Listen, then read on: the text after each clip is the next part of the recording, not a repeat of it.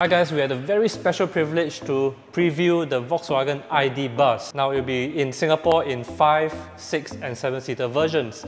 Let's have a closer look. So you can think of this car as an MPV, and there are two electric sliding doors. And if you can see inside, this is actually the 7-seater version, so there are 3 seats on the second row.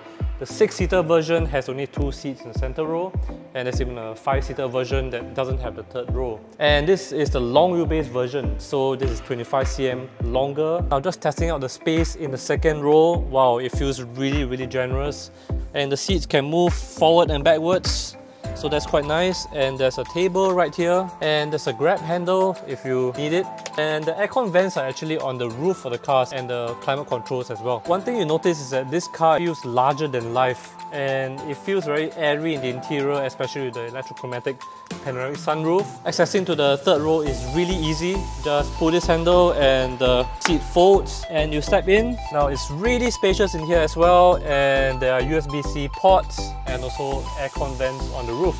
The interior is really very versatile. There's even a center console box which can be removed out of the car. Volkswagen has built in some really nice features into the boot. For example, there's a hook here, there's a cigarette lighter charging port, and there's even this piece which you can use to compartmentalize the space at the back. Now you will notice this interesting split arrangement. This is actually the multi-flex board. So when you open it, there's storage space at the bottom.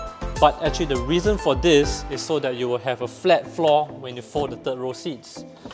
As you can see, when the seats are folded, you then have a very flat and easy loading space. Now I just wanted to show you this very interesting feature.